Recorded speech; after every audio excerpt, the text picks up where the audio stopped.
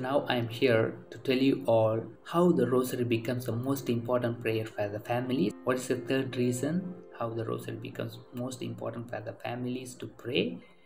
The third reason is the Rosary can give us an invitation for reconciliation. Reconciliation.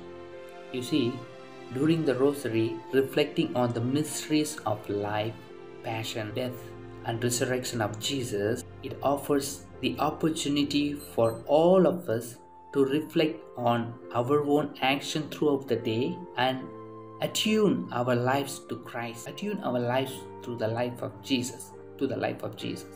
Yeah, see, in our life, what all things we did.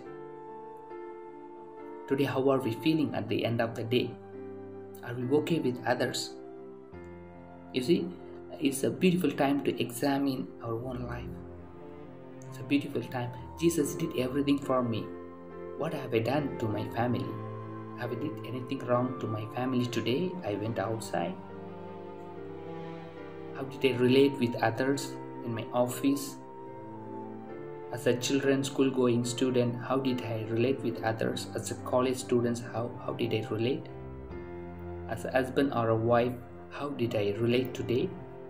So it's something happened when we sit together and pray. You can reconcile. Maybe you did not pray the whole day.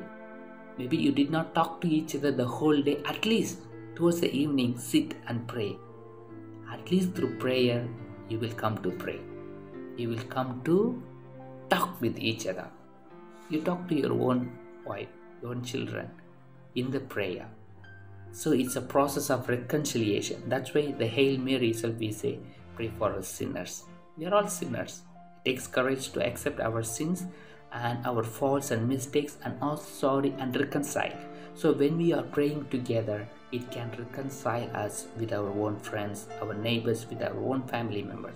So the third reason for praying the Rosary is a call for reconciliation, invitation for reconciliation. So let's continue to pray. Continue to pray the Rosary. The first reason is it's a practical prayer. Second reason, it brings peace. The third reason is it gives us an invitation for reconciliation. Right? I will give you the two more reasons why we have to pray Rosary in the families. I have two more reasons. Continue watching. Thank you.